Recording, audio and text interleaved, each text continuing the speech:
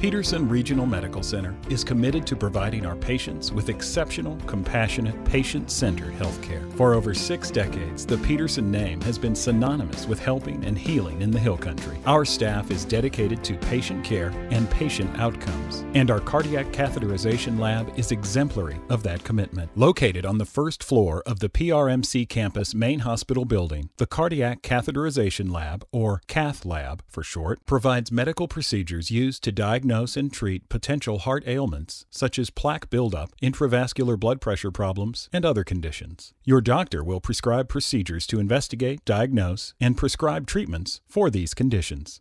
A heart cath is a procedure that takes place in a room similar to an operating room. Before the procedure begins, a number of steps are taken to prepare you. Upon first arriving at the hospital, you'll be greeted by one of our friendly staff members, and you'll be escorted to the cath lab. A nurse will invite you into an office where he or she will explain the procedure in detail and answer any questions you may have. During this informal interview, you'll also be asked about any medications you may be taking, allergies, and other background medical information. Be sure to bring a list of your medications. Following the interview, you'll be assigned one of our patient rooms, and you and your family can wait together until your procedure time arrives. While you wait, a cath lab nurse will arrive to check your vital signs and hook up your monitors. At this time, the nurse will clip the hair on your groin to minimize the chance of infection. He or she will also start an IV line to help keep you hydrated. You may receive some medication to help you relax. Just rest comfortably with your family until the nurses return to take you into the cath lab. You'll be rolled on a stretcher into the cath lab, where you'll be greeted by a team of technologists that will perform your catheterization. You will have a nurse who will monitor your vital signs and keep you comfortable during the procedure. In an adjacent room, a technologist will look on through the windows and will operate the X-ray machines. Another technologist will operate the medical equipment and assist your doctor with the procedure.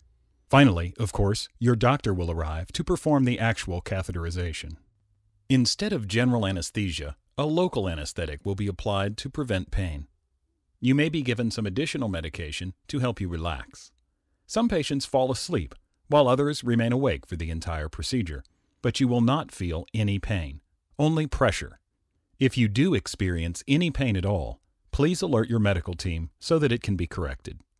When all of the preparations are in place, the doctor will begin the procedure by inserting a catheter near the groin and into the femoral artery. This very small tube will be threaded through this artery into your heart, where the doctor will then insert a special dye or contrast to help them diagnose any potential problems. This contrast helps the doctor analyze what's going on inside your heart to see how the blood is moving. When the necessary procedures are complete, the catheter is removed. Firm pressure will be applied to the puncture site for several minutes to prevent bleeding. During the entire procedure, as well as for several hours following, you should not attempt to move or sit up. Just relax and allow the medical professionals to get you back onto the bed and into your room.